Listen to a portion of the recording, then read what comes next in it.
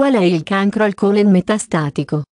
Il cancro del colon è la proliferazione anormale o la crescita delle cellule tumorali nell'intestino grasso, noto anche come il colon.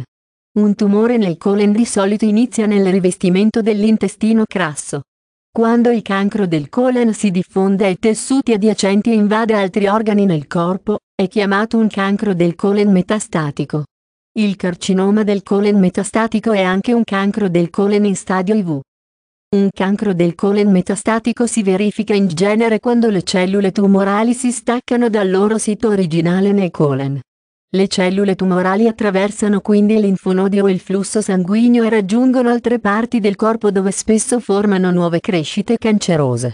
Quando la metastasi o la diffusione colpisce gli organi vitali come il fegato o i polmoni, le possibilità di una cura completa sono generalmente scarse. Alcuni sintomi del cancro del colon sono la perdita di peso inspiegabile, il dolore addominale e il passaggio delle feci simili a delle matite, che a volte sono macchiate di sangue. La maggior parte dei sintomi del cancro del colon metastatico spesso dipende dalla parte del corpo a cui si diffonde il cancro. Questi siti possono includere fegato, ossa e polmoni. Oltre ai sintomi del cancro del colon, il cancro del colon metastatico nel fegato causa anche ittero o ingiallimento della pelle e degli occhi. Anche l'edema o gonfiore dei piedi e l'ascite, che è l'accumulo di liquido nell'addome, sono spesso presenti.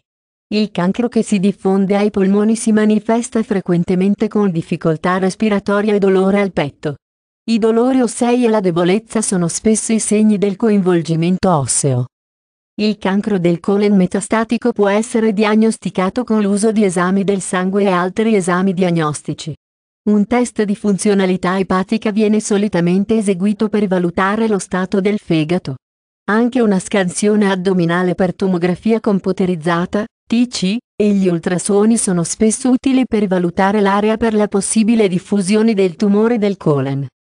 Una varietà di opzioni di trattamento sono di solito disponibili per il paziente. Il carcinoma del colon metastatico che si diffonde nel fegato può essere trattato rimuovendo la parte interessata attraverso la chirurgia, l'ablazione o la combustione del tumore e mediante la crioterapia, che viene eseguita congelando il tumore. Si può anche usare la chemioterapia con radiazioni. La gestione del carcinoma del colon metastatico è di solito eseguita da un team di medici professionisti. Questi includono i gastroenterologi, i medici specializzati in malattie del tratto gastrointestinale, i chirurghi e gli oncologi, i medici che curano i malati di cancro. Quando il cancro ha raggiunto i polmoni, viene anche spesso chiamato un pneumologo o un medico con specializzazione nelle vie respiratorie.